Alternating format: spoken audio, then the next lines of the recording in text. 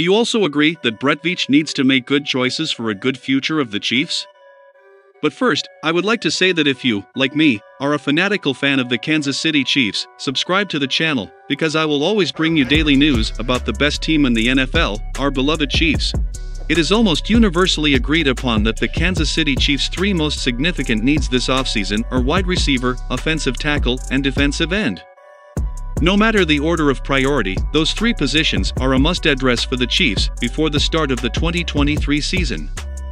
They would have had to address those positions regardless of what happened with Orlando Brown Jr. and Frank Clark, but with it looking like neither will be in Kansas City for 2023, the pressure to improve those positions only gets more significant.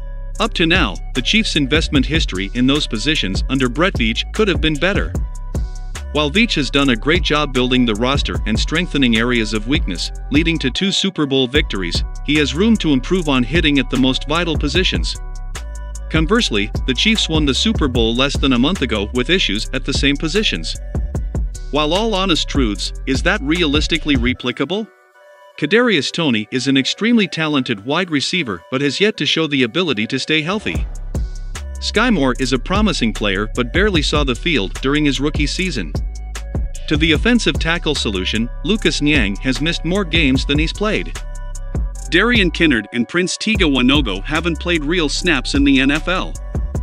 Lastly, George Karlaftis and Mike Dana are lovely pieces in the defensive end room, but outside of them, the Chiefs need pass rushers they can rely on. It's hard to say the Chiefs shouldn't have spent 4 top 100 picks plus a significant contract on linebackers and a first-round choice on a running back, as well as other investments, because they have won multiple Super Bowls over that time frame. However, some argue they still would have won those titles and been in a better position moving forward if the team went about things differently.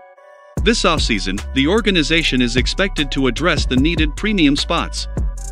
At wide receiver and defensive end, the best strategy is to throw bodies at the position this offseason and hope for the striking of gold.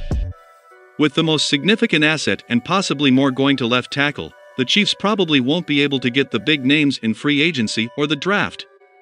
If Kansas City is to continue its run of dominance, the franchise will need to find weapons for Patrick Mahomes, linemen to protect him and pass rushers to get after the opposing quarterback. We have reached the end of another video. Check if you subscribed to the channel and left a like on the video. Until the next news.